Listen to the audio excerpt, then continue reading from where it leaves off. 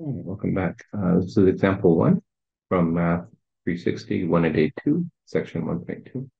And so in this example, I wanted to know if x is equal to the number of spots up on a dice.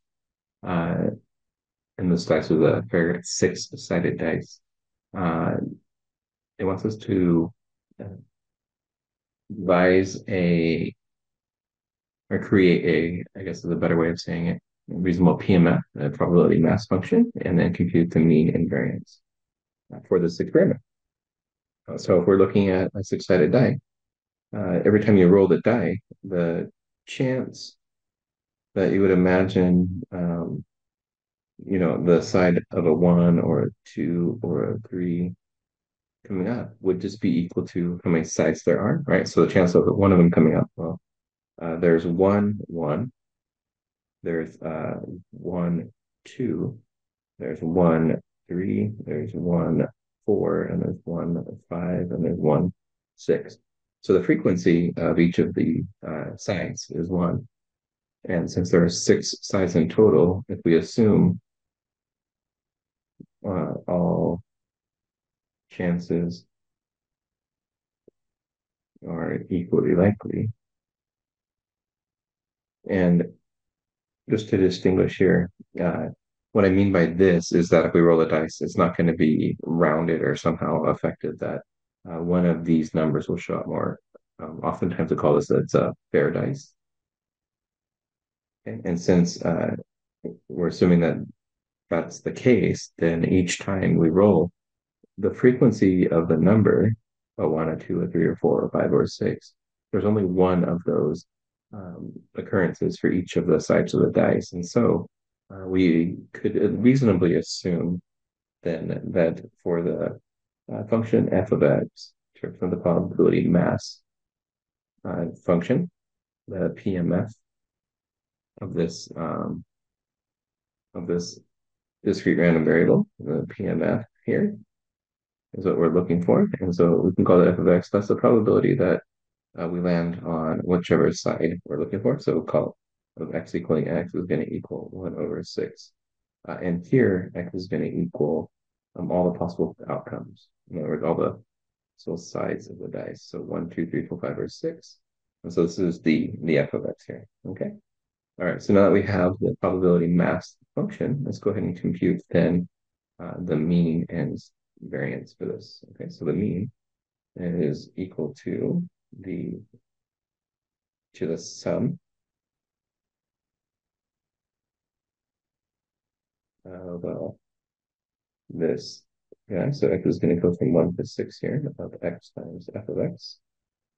And so this is going to be 1 times 1, 6, 2 times 1, 6, plus 3 times 1, 6, plus 4 times 1, 6, plus 5 times 1, 6, plus 6 times 1, 6.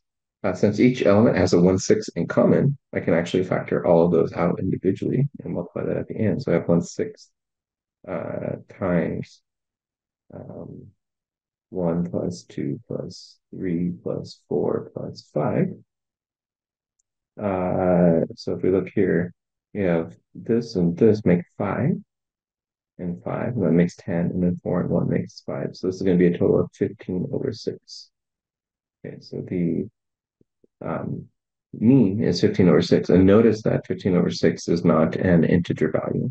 And so the mean, the average that we would expect from this rolling the dice is actually not one of the values that you would see on.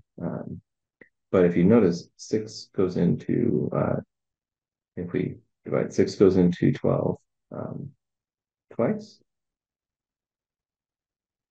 And you have 3 6 remaining, or 2.5.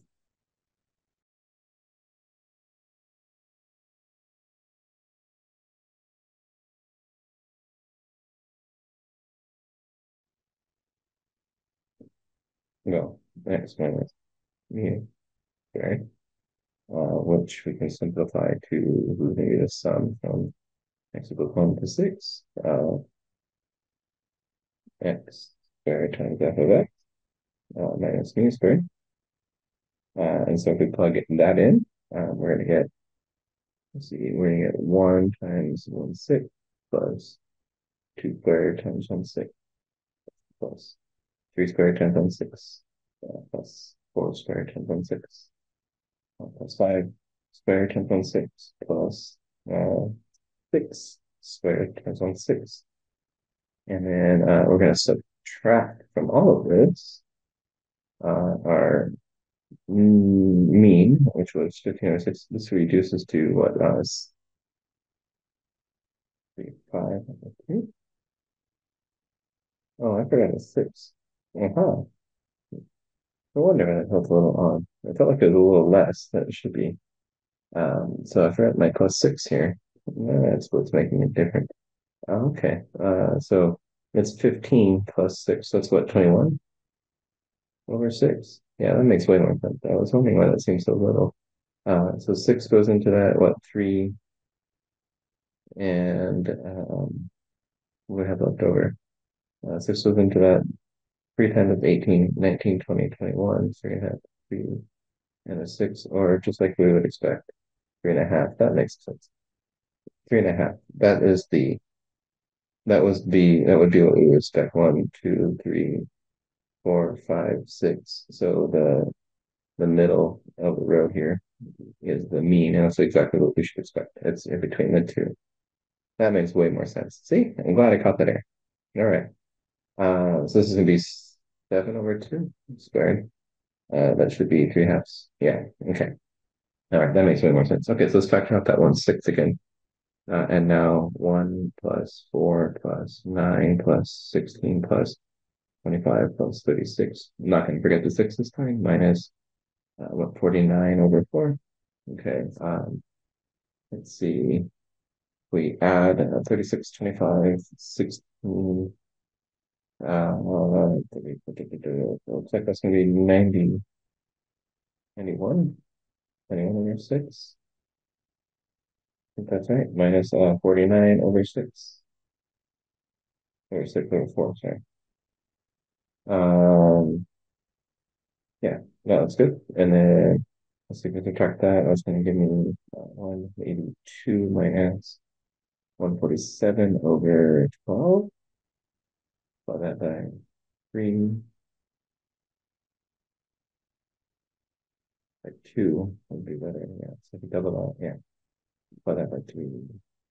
Yeah, yeah, that makes sense. Okay. And then subtracting that, we get 35 over 12. All right, so our variance is going to be 35 over 12.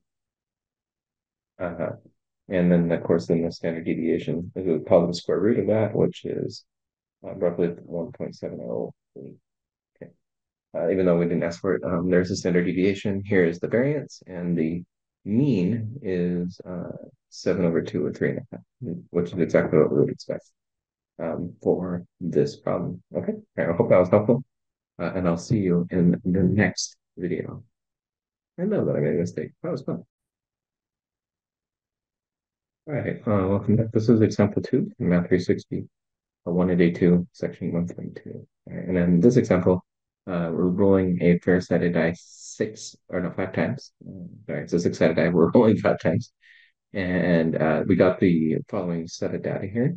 So these are the 5 observations. These are the outcomes of the 5 observations. And we want to compute x bar and s squared. These are the sample mean and the sample variance. Okay. All right. So let's go ahead and just jump right in. This is going to be the sum of the x values divided by the observed number of observations. So this is 3 plus 1 plus 2 plus 6 plus 3. And there are a total of 5. So this is the observations. And what is that? Like 5. Guys.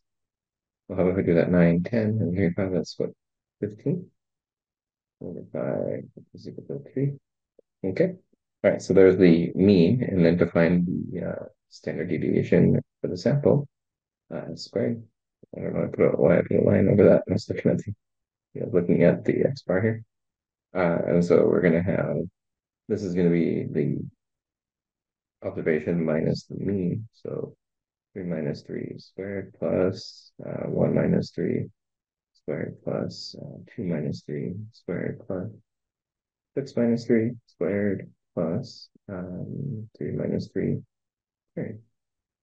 All divided by, this is going to be n minus 1. So this is going to be 5 minus 1 down here.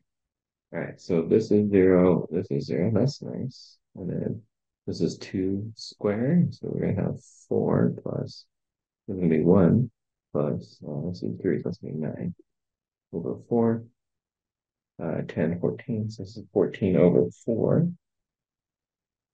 So it's going to be 14 over 4. That's a 14 over 4. And so that's the variance.